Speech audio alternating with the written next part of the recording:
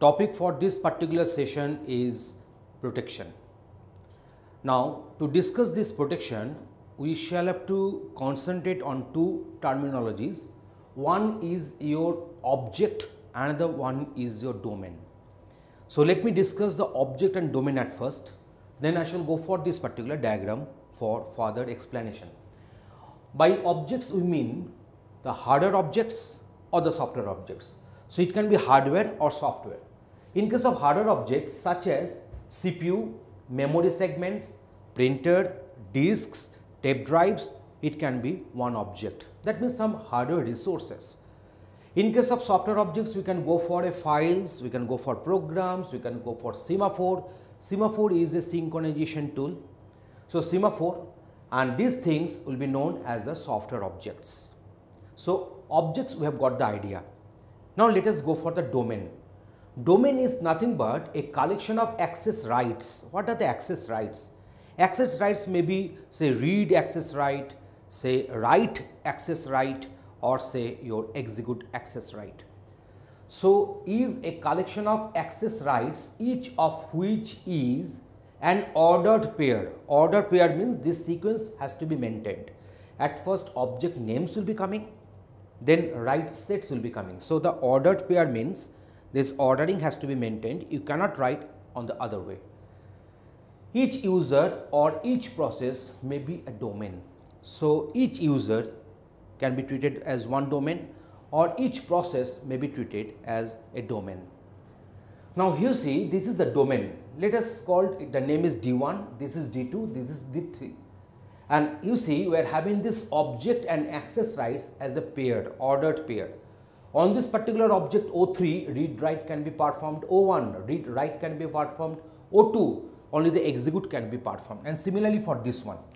So, this is known as the domain, this is known as the domain. And in this particular case also, we are having this object 1 where read operation can be performed, and these are the things are there. This is object to print is common between D2 and D3. That means, if one user finds himself or herself in this particular D2 can also go for object to print, and another user in D3 can go for object to print operation. So, this is known as the concept of domain, concept of object, and so on.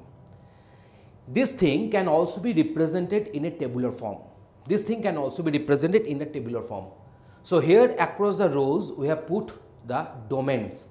Here across the columns we have put the objects, and obviously here we are having the domain again.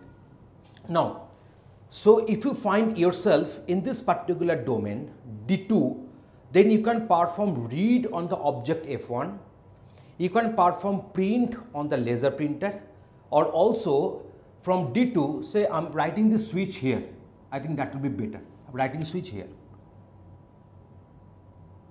So, from D2 I can switch to D4.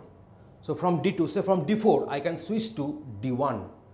So, these are the permissions, these are the switches I have depicted. And what about this star? This star indicates that if you are in this particular domain D1, on this particular object F3, you can perform the read operation, and also you can copy this read operation. You are having that power to copy this read operation to other domain. So, I can put it here like this.